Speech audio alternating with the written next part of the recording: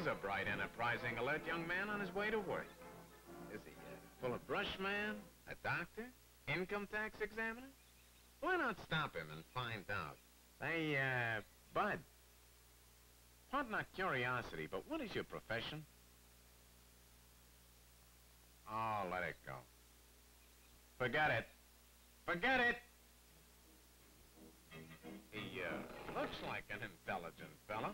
Probably a Phi Beta Kappa, or at a piece of pie, or a private eye, or a Swiss bell ring. Ah, the woman in the case.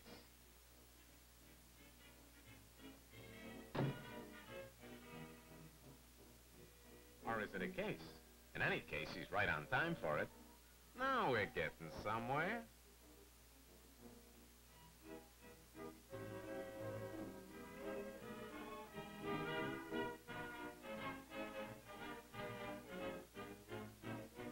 He's a plumber. But Junior isn't stuck in the drain. Of course, he's a babysitter.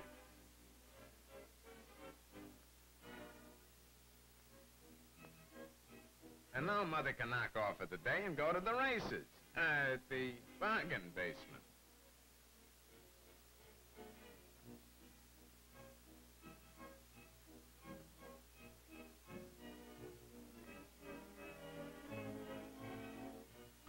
Virgil. Leave the boodle on the noodle. Now to the work at hand.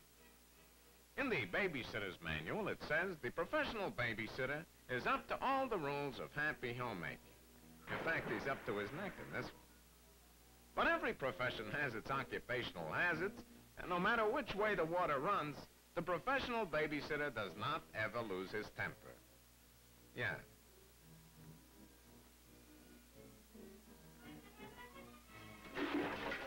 But what's this?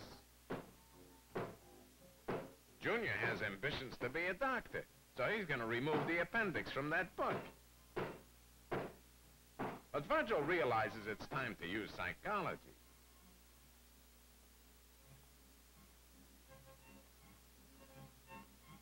He knows that a few trinkets are invaluable for diverting the savage mind from thoughts of mayhem, as it were.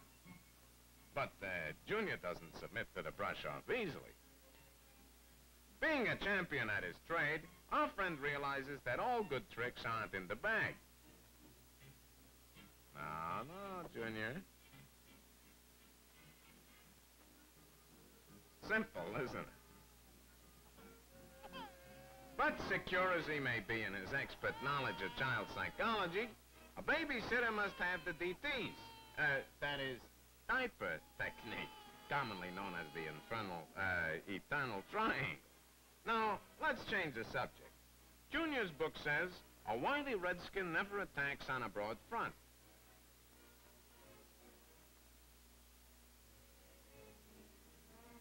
Junior can take a hint as well as the next one. So, it's target for tonight, and...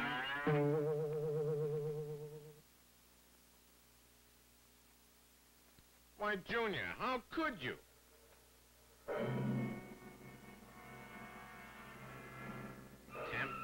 Temper.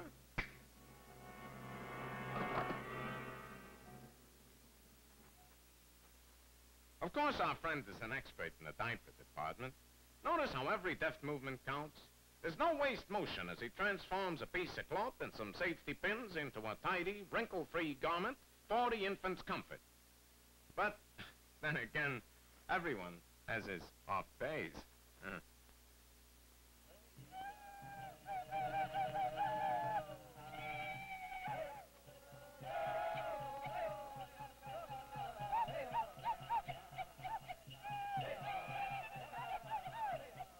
Now, Virgil, there's nothing to be frightened about. After all, Junior's just a small, innocent child. Aren't you, Junior? But perhaps he's only going to demonstrate some Indian tribal dance he just read about. Perhaps.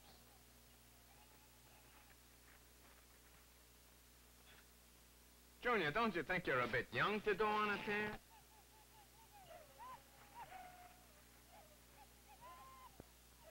But there's nothing to be alarmed about. Junior's merely demonstrating an old-fashioned Indian foot warmer. Of course, this puts our psychological friend at a distinct psychological disadvantage.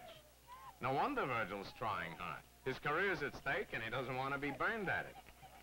Well, it looks like our Virgil is doomed to defeat. But no, not yet, for smoke signals have warned a friendly force. And they're at the post and they're off, and it's White Boy in the lead. And follow-up is second, and almost there is third. And the 7th Cavalry arrives in the nick of time. Oh, sorry, wrong traveler.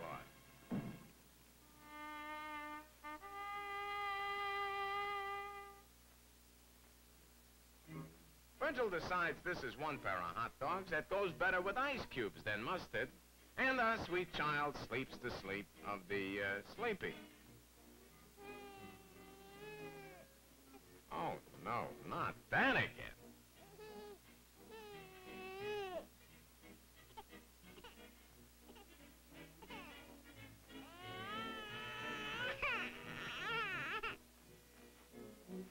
As a wide professional babysitter of experience, well, our expert knows that little Grodnick's formula must be just the right temperature, and he's armed for the occasion.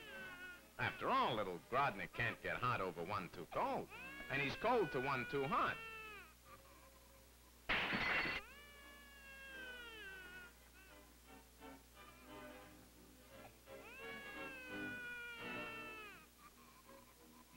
Yes, baby's formula must be just right.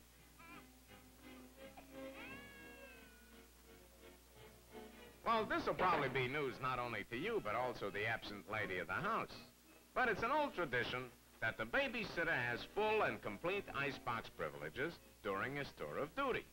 Now, this quaint custom originated, we are told, with old King Henry VIII, D8. And our expert Virgil is a slave to tradition. 7 layers of it.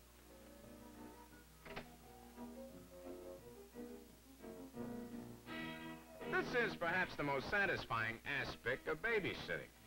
A good book, a little snack, and the serene feeling of knowing that each innocent child is safely tucked in the land of Nod. Uh-oh, the vanishing American seems to be rematerializing, and it looks like he's loaded.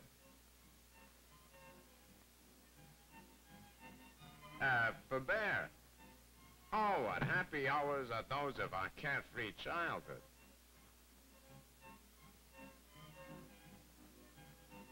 What's up, Junior? Oh, you are. No, Junior, no.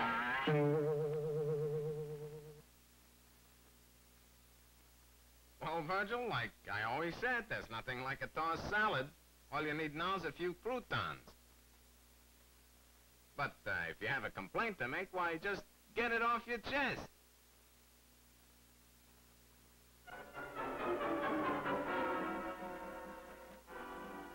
Now, count 10. Oh, for shame. Virgil, I'm surprised at you.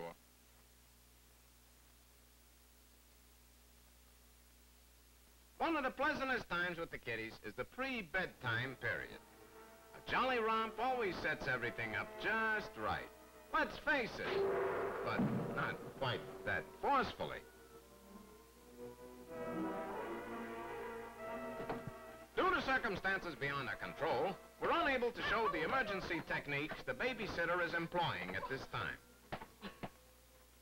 But time heals all things, so they say. And there's nothing like getting to the bottom of a problem, is there?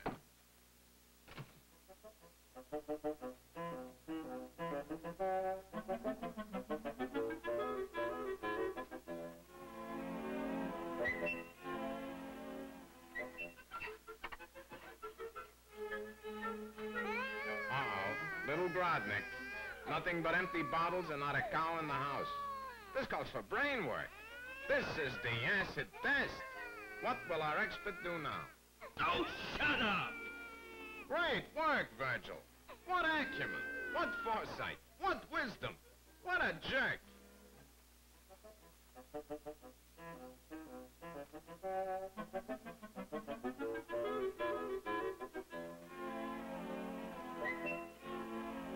Well, anyhow, now you can sit down, loosen your stays, and relax. But now, here comes the little darling's mother, returning from a trying afternoon over a hot scratch sheet. And, of course, she wants to know how her children behaved. Virgie, you're either a great diplomat or a four-letter man. But anyway, it's time for the eagle to fly. That is, provided Susie can unhinge it from this nest of knickknacks.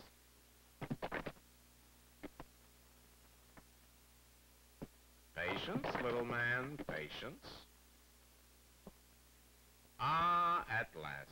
But wait, isn't that too bad? Nothing left but a 20. But always the expert, our babysitter is prepared. Hey, what is he babysitting for? With that roll, he's good for at least 2 hours at Santa Anita. Hey, Virgie, you want to double it?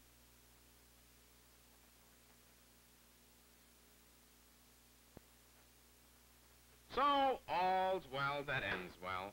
An honest buck has been made, new experience has been gathered, and to Virgil, our professional babysitter, the reward is in the end.